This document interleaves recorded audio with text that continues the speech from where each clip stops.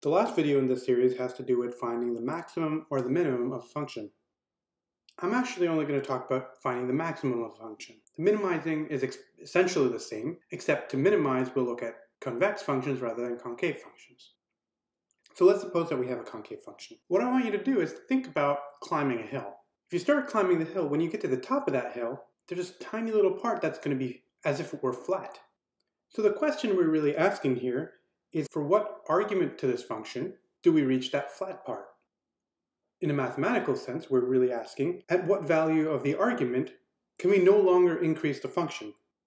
So the way we write down formally the question that we're asking is, what is the solution to this maximization problem? We've got a function f that gives you a value for each number.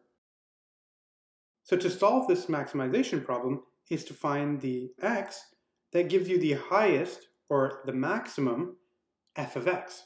Like I just pointed out, what we're really going to do is to look for the flat part of the hill. F is a concave function. We're going to look for the little flat part. In other words, we want this x where the derivative is 0. So we want x such that the derivative of f at x is 0.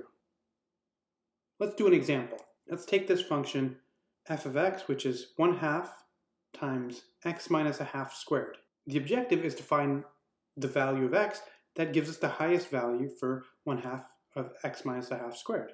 We do that by taking the derivative of f with respect to x. If we did so, 1/2 x minus a half squared. So the derivative of this is 1/2 times the derivative of this part, which is 2 times x minus a half. We're using the power rule here. The 2's cancel, and so we're left with x minus a half as the derivative. So if we want to find the x that gives the maximum value, we just set this derivative equal to 0. And if we solve for x, remember we've seen how to manipulate equations to solve for a given variable. So if we want to solve for x, we just add a half to either side, and we get the solution 1/2. One convention that we often use is to use a little star or an asterisk to represent the solution to the maximization problem. So in this case, the x that gives us the highest value of 1/2 times x minus a half squared is 1/2, so we represent that solution by x star.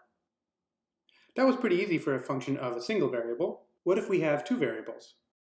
So we would write the maximization problem as choose x1 and x2 to maximize f of x1, x2.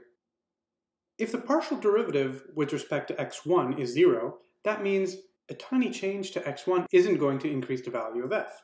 Similarly, if the partial derivative with respect to x2 is 0, then small changes in x2 aren't going to change the value of f. So the idea of finding the point where the function is at the top of the hill, or it's like a little flat part, is to look for the point where the partial derivatives are both 0. So to find the pair x1, x2, such that we've maximized the value of f of x1, x2, we just need two things to be true. The partial derivative of f with respect to x1 is 0, and the partial derivative of f with respect to x2 is 0. These are what we call first-order conditions. In particular, notice that we've got two first-order conditions, one with respect to each of the variables that we need to choose in order to maximize the function. So the first-order conditions give us two equations and two unknowns, and we can use those to solve for the optimal value of x1 and x2. Let's do an example. Here's our function that we're trying to maximize. It's a function of two variables, x1 and x2. It's 1/2 x1 minus 4 squared plus 1/2 x2 minus 9 squared. So we want to choose x1 and x2 that give us the highest value for this.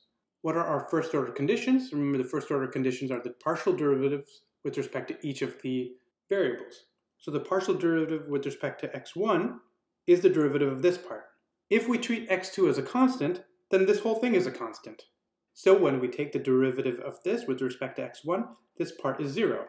And the derivative of this part is 1/2 times 2 times x1 minus 4. The 2 and the 1/2 cancel to give us 1, and we're left with x1 minus 4. We do a similar exercise to calculate the partial derivative with respect to x2. The first part is a constant because x1 is treated as a constant when we're trying to calculate the partial derivative with respect to x2. And when we take the derivative of this with respect to x2, it's 1/2 times 2 times x2 minus 9. The 2 and the 2 cancel again, and we're left with x2 minus 9. So we've got two equations and two unknowns. These equations turn out to be very easy to solve, To solve for x1, we just add 4 to either side. We add 4 here, add 4 here. This -4 and this 4 cancel. So we get the optimal x1 is just 0 plus 4, which is 4. Remember, the fact that this is the optimal x1 we represent by using this asterisk. Similarly, we just add 9 to either side to find that the optimal x2 is 9.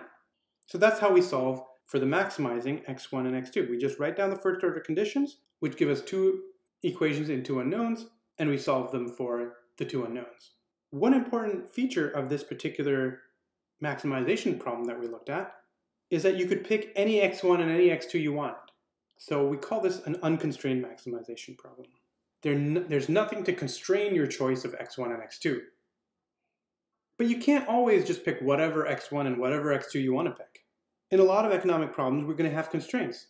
For instance, you might have $10, but then apples cost $1 and bananas cost $2.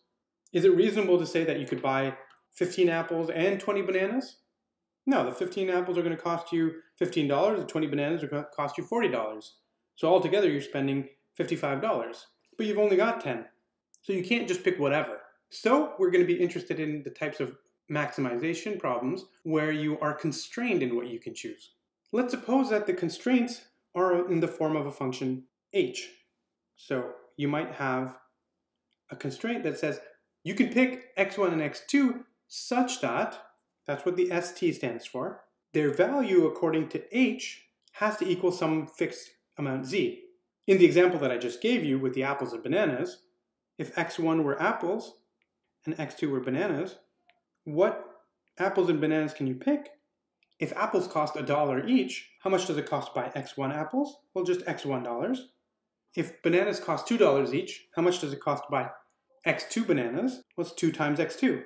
So if you bought x1 apples and x2 bananas, in total, that's going to cost you x1 plus 2x2. So h here gives us the cost of consuming x1 apples and x2 bananas. So what is z here? Z is the amount of money you had. The cost has to be exactly equal to the amount of money you've got to spend. And we said that was $10. So this constraint, for the example I just discussed, is that x1 plus 2x2 has to equal to 10. Find the amounts of apples and bananas that maximize the value f of x1, x2, such that this equation holds true. So that's what a constrained optimization problem is. The easiest way to deal with these types of optimization problems is to use this equation, manipulate it to solve for one of the 2 variables in terms of the other, and then substitute that in to your original optimization problem. Now you've got an unconstrained optimization problem. Again, going back to our example, since h of x1 plus x2 is x1 plus 2x2, and we want that to equal to z, which is 10. So we've got this equation x1 plus 2x2 equals 10. So what we can do is we can solve for x1 in terms of x2. So subtract 2x2 from either side. x1 plus 2x2 minus 2x2 equals 10 minus 2x2. These plus and minus 2x2's cancel, so we get x1 equals 10 minus 2x2. So this is how you can solve this equation that gives us the constraint for one variable in terms of another. So we solve for x1 in terms of x2, and then we plug that back into our function. So then we solve the following maximization problem. Choose x2 to maximize f of, remember x1 is 10 minus 2x2, 10 minus 2x2, and x2. So you've got this maximization problem of a single variable, and it's unconstrained, and we know how to do that. More generally, we take this equation that gives us our constraint, h of x1, x2 equals z, solve for one of the 2 variables in terms of the other. So we solve, in this case, we're going to solve for x2 in terms of x1. So it's going to give us some function of x1. We substitute that back into our function f. So now we're going to choose x1 to maximize f of x1, r of x1. This is called the substitution method, and it's going to be good enough to do most of the things you're going to do. The more sophisticated method of doing this is to use the Lagrange method, but we're going to keep it simple here. So let's do an example.